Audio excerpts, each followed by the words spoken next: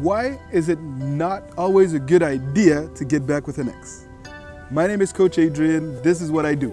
I help people everywhere around the world figure out a way to repair broken relationships or to find happiness in love.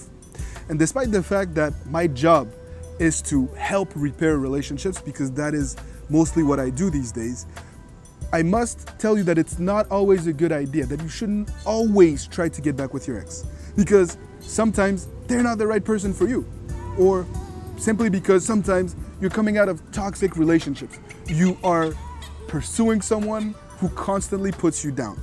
You are pursuing someone who doesn't encourage you to follow your dreams.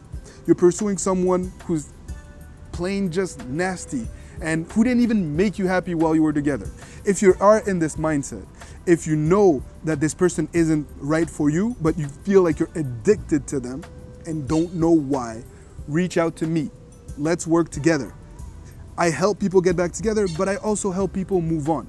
When good people are engaged in toxic relationships, when good people are unable to deal with their own emotional baggage linked to their childhood or to previous relationships, I help them overcome those barriers in order to help them meet their true soulmate, in order to help them be in a healthy, sustainable relationship with someone that will actually value them for who they are. So I'm not gonna force you or encourage you to, or even advise you to be with someone who is not right for you. And many people that I've coached have reached out to me and I've told them, look, it's not in your best interest to be with this person because they're quite frankly not right for you. And that's okay. If you are going through a painful breakup and you don't know where to start, you don't know if this is the right one for you or not, reach out to me as well.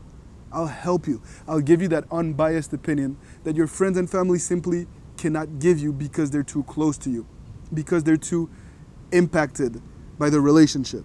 And that goes both ways. Sometimes friends and family are telling you to move on, telling you that this person isn't right for you because they are hurt, because they don't want to see you suffer, despite the fact that you can be in a perfectly healthy relationship with this person in the near future if you do the right things. And I'm confronted to these types of situations on a daily basis, so I know. And the intentions of your friends and family are good, it's just that they don't want to see you suffer. It's just that they have their own emotional baggage that they need to deal with.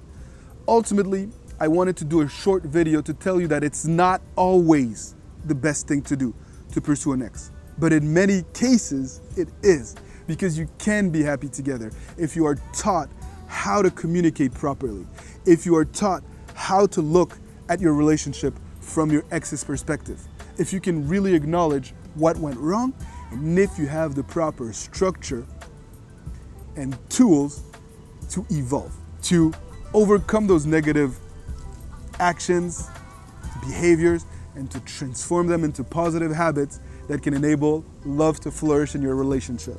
Don't hesitate to reach out to me. Comment below in this video and I'll tell you if you're in a toxic relationship or if you can indeed be with the person you love. And if you need extra support, you know where to find me on the private coaching page of withmyexagain.com.